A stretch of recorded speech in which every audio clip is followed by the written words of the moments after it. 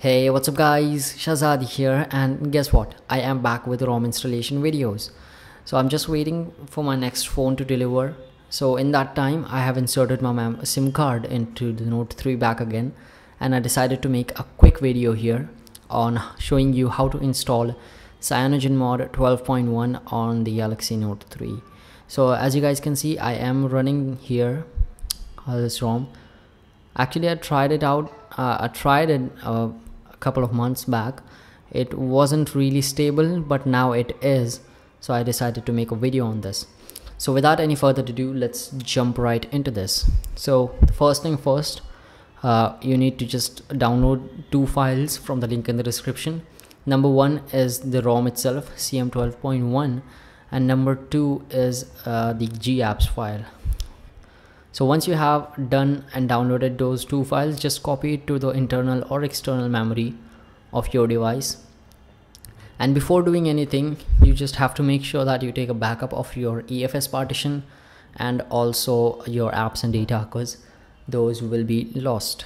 So now what you need to do is just boot your phone in recovery mode by pressing the volume up, home and power button at the same time. So here we are in the recovery mode. Mine is Phil's Touch recovery. I prefer flashing ROMs from this recovery itself because it never gave me any kind of errors or anything like that.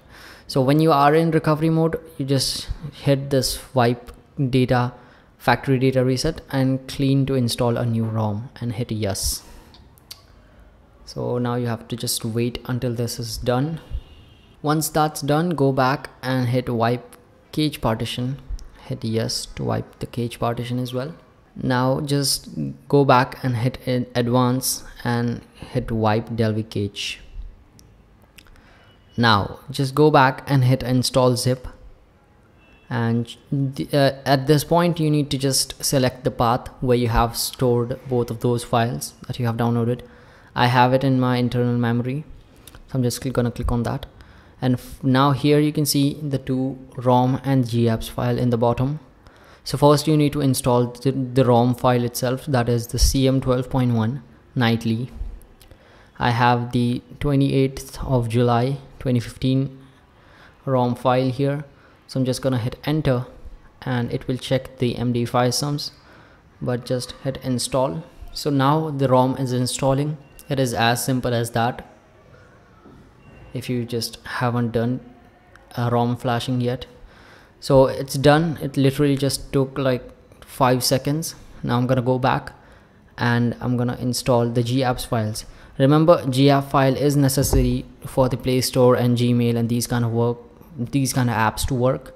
So that's why we have GApps. So I'm just gonna find the GApps file, hit enter again, and I'm gonna hit yes to install the GApp file as well. So now it's done. I'm just gonna go back and I'm gonna hit a reboot system now. So as you guys can see, it was just a process of a minute. It took me under a minute to do this thing. So now it's booting up, and I have noticed this new awesome boot animation now.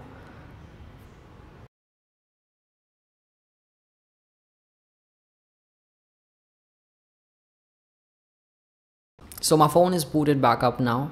I'm just gonna do this quick setup.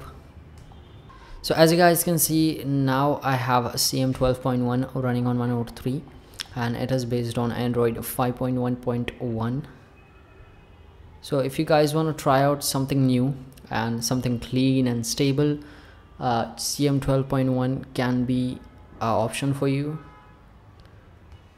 It does have some new features which I haven't really checked out yet. It does have a new app drawer right here, as you guys can see, something similar to Android M, I guess. So that's that. The camera is pretty similar to what we have seen before as well.